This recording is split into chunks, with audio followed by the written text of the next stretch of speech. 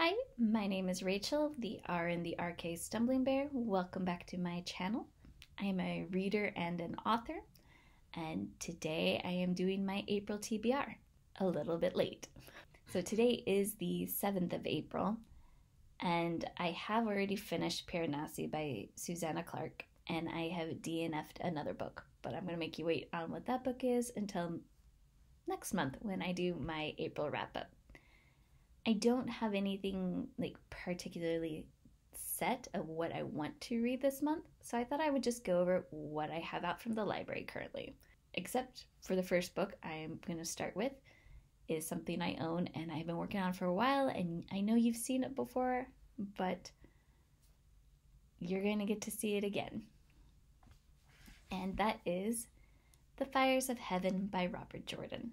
So this book has been hard for me to get into. And if you can see some tabs here, I'm not annotating. So I've taken inspiration from two other booktubers.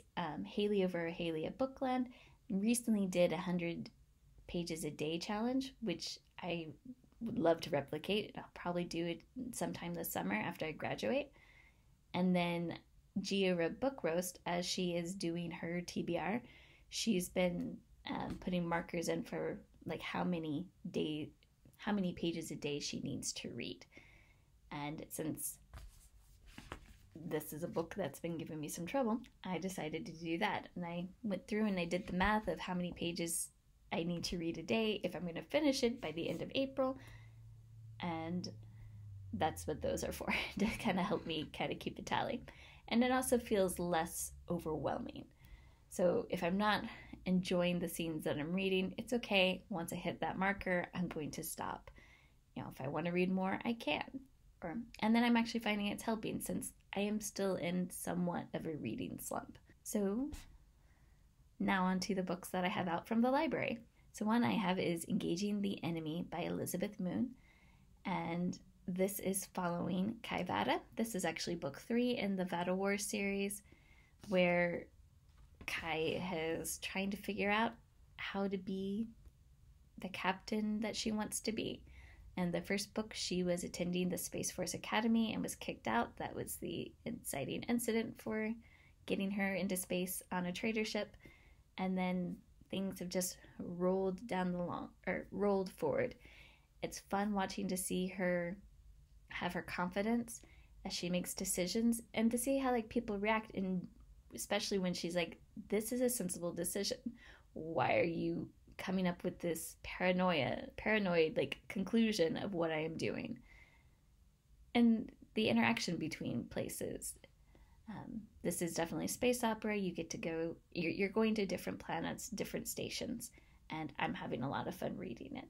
So another book that I have out from the library is Jade City. And this is one that I had picked up and started reading earlier. And then I'm also decided to do the tabs because I have a couple books that are due back at the library at the same time, and I want to actually get to read them. And if I'm not loving one, then again, it just helps me to read it. For Jade City, I've heard many reviews about it, and it is and isn't what I've heard. A lot of people have talked so much about Shay, but for the section that I've read so far, she's not been in it or a big force, at least so far. I would say that my favorite character right now is Lan, who is the pillar, but I am curious to see how I progress this month and how much I'm going to enjoy it. And so for these next two books, they're novellas. I got them from the library because they were nominated for the Nebula this year, and I was curious. And both were already on my to-read list. This just because I'm curious what is going to win. I like to read through the nominations, and so that is why I got them from the library. I don't know much about them otherwise, though.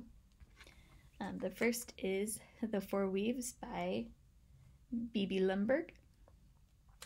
And then the second one is Riot Baby by Tochi Onyebuchi. And I probably butchered that. I'm very white. And even when I try to speak Spanish, I sound like I'm an American. So then the next book I have from the library is actually a nonfiction.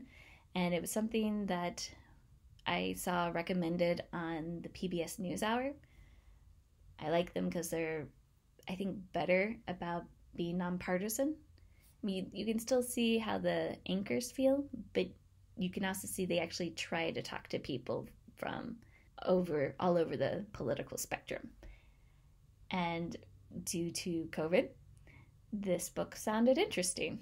And that is Fevers, Feuds, and Diamonds, Ebola and the Ravages of History. And I just barely started it. I read nonfiction slower than I read fiction, so this is probably another one that I'm going to use the tab method to help me continue at a good pace, especially if I want to finish it in a month. Otherwise, it's going to take me a while because this is a chunker. And then so far what I have read from it, I've just started the intro. It seems to be more focused on how to care for someone with Ebola without getting sick, which is one reason I can see how it would be applicable during a pandemic. So for this next book, I just recently got it back from the library. I had previously started it and then had to return it before I finished it. And that's just because I jump around when I read. I'm a mood reader. And that book is Black Sun by Rebecca Roanhorse. And this is her fantasy. I think that was something that one reason why it was taking me a little bit longer is because this picture and the synopsis, for some reason, I read as science fiction, not fantasy. And so it took me a little bit. I could see the way the description was, it sounded like there would be some things that were on planet and then some things up space because they were talking about ships. And then I started reading, I'm like, oh no, they mean water ships, like a boat. Okay. And I really like Rebecca Roanhorse's writing. I am having a little bit of issue with this book, though, because I like one part of the story better than the other. I also would like Rebecca Roanhorse to write more sci-fi, or to write sci-fi. I think the other book that I have, that I've seen from her has been like urban paranormal fantasy. I think that she would be really good at sci-fi. I do want to finish it and find out how, I want to find out what happens to the storyline that I am enjoying. Okay, so like I was saying, I'm a mood reader. I jump around between books that I have. The next two books that I'm going to show you, I have started, and I'm in the process of reading. As I read things from the library, I'll pick it up, be like, oh, this is the next thing that's due. And then if I don't finish it by that due date, if I can renew it, then I just put it back down and pick up the next thing. If I have to, if I can't renew it, then that's when it goes onto my currently reading list on Goodreads and it goes back to the library. So these are two books that I have started.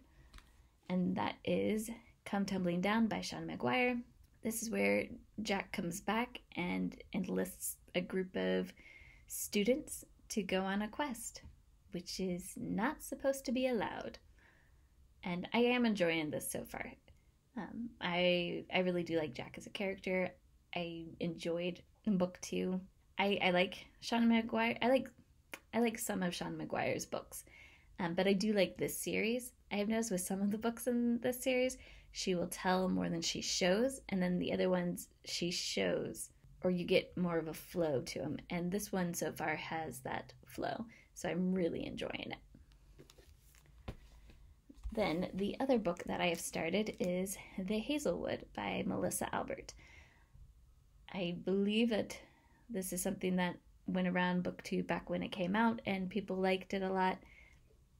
But I didn't know what it really was about. So I picked it up and I'm enjoying it so far. I'm still a little confused, but it's keeping me intrigued. So I am excited to keep reading this. And then another book that I picked up from the library is book 1 in a series, and it caught my eye because book 2 came out this year. I think book 2 came out in January, but you have to read the first book to read the second book. So I got We Hunt the Flame. I don't know anything about this, but I like the cover a lot, and the vibe is telling me fantasy. And then the last book that I got out from a library is a continuation of the Expanse series. I read Leviathan Wakes in December, and so now have gotten out Caliban's War, and I'm interested to continue reading. I have no expectations of what's going to happen in this book. I just hope I still like it. So that is everything that I have out from the library in the month of April so far. I have other things that I'm waiting on coming out, but we will have to see when that happens. And you'll have to come back to my April wrap-up to find out what I managed to read. If you have read any of these books and are really wanting me to hurry up and finish them so then I can talk to you about them, please let me know down in the comments below. Otherwise, let me know what you're planning to read for April so I can add more books to my want to read list. Thank you and have a good day.